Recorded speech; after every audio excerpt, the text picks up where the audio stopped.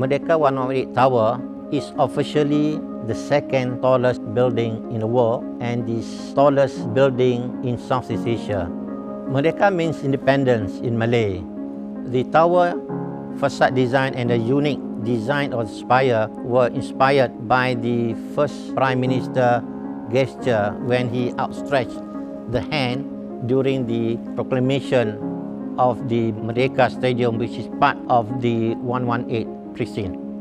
Merdeka 118 sits adjacent to the two national landmarks, which is Stadium Negara and Stadium Merdeka, which integrate with the city railway, which is MRT, two LRT station and monorail. Arup was chosen as the civil and structural engineer of record for this project. We optimized the design of the tower with innovative solutions to be more useful, safe, comfortable, and sustainable. Ensuring structural integrity of the tower and preserving its surrounding historic landmark are crucial for the projects.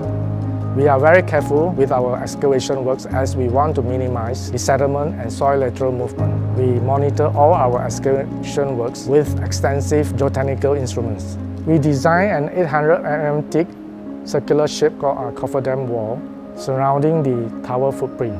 This is a permanent retaining wall structure. It is a self-stable structure as it does not need any internal strutting and ground anchors. This helps to ease the excavation works and expedite the rough foundation and also the superstructure above. The 118 tower comprises of mega columns, central core wall, perimeter intermediate columns, outriggers, and belt trusses. We collaborated with the contractor, SUJV, to develop a bespoke high-performance concrete with super high strength and impressive permeability for the mega columns and core wall. This enabled us to optimize our design further.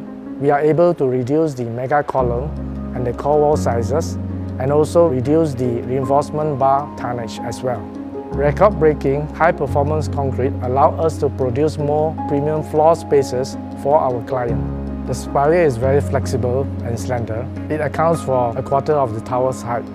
We adopted a 3D space truss framing with 30% porosity in the spire facade to minimize the wind load and to reduce the wind-induced vibration on the spire. Our advanced technology and research team conducted an in-depth fatigue assessment on the spire structures and its associated connections. This is to ensure that the spire structure can withstand accumulated fatigue damages arises from daily wind-induced stresses.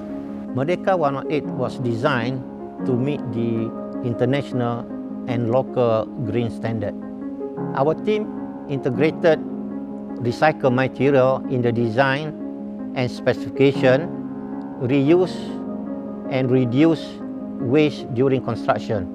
We also integrate rainwater harvesting in our design, where the rainwater is collected from the rooftop and the podium roof to be used as landscape irrigation. Merdeka 118 development is a significant step in revitalizing the economic activities, giving opportunity to the communities, and will leave a legacy of the future generation to come. We are proud to be the part of the catalyst of change.